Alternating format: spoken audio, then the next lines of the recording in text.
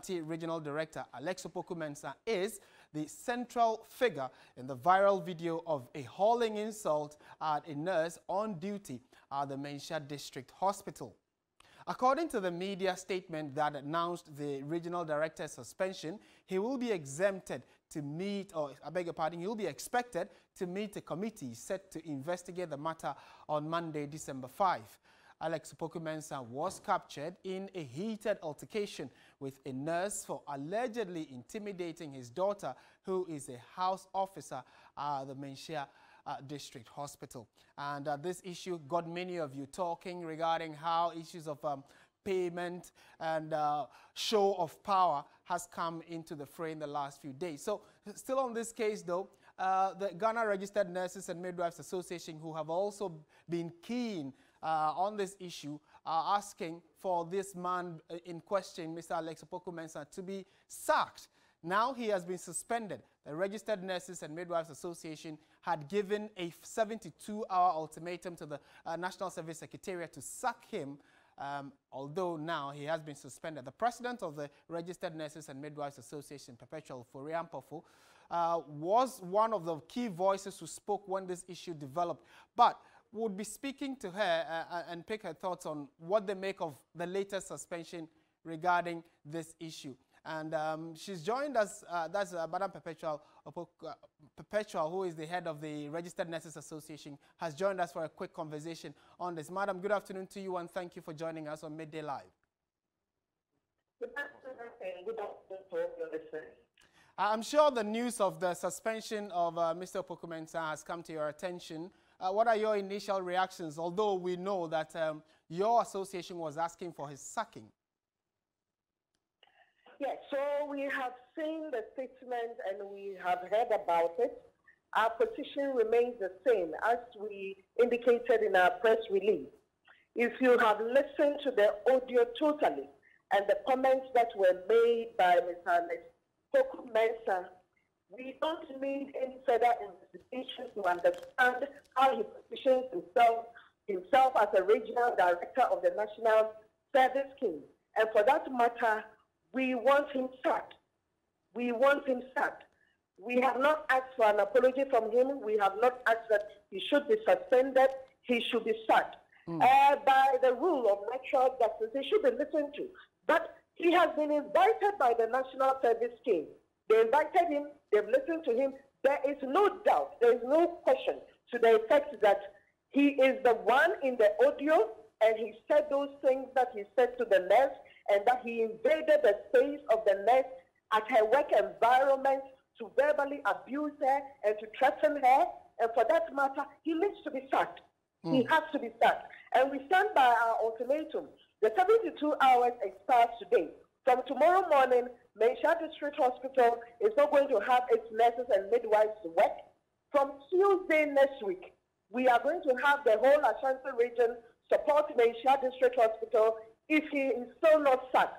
By next week Friday, if he is still not sacked, we will escalate it to the whole nation.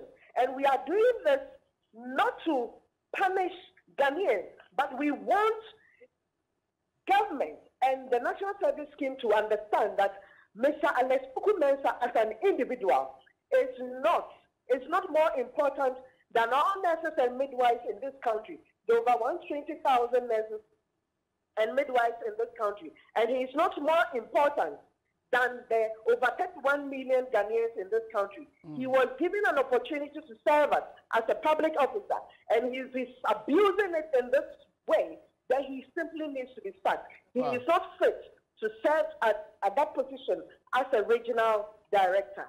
And Madam Perpetual Foriampofo, wouldn't you be killing an ant with a sledgehammer? Don't you think this position you're taking is a bit too stretched, considering the fact that, first of all, he's already under a suspension for investigation to continue? Wouldn't you rather hold on for the investigation to come out with its findings, then based on whatever findings, you can also advise yourself whether you're going to go ahead with your strike or otherwise?